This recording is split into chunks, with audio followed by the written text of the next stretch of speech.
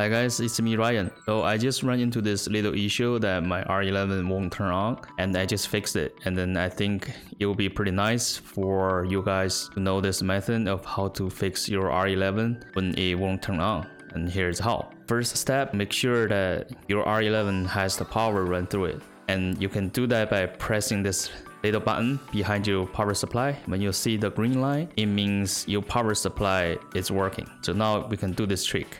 What you want to do is go ahead and unplug the power cable from your PC, and then go to the front of your PC and press and hold the power button for about 5 or 10 seconds.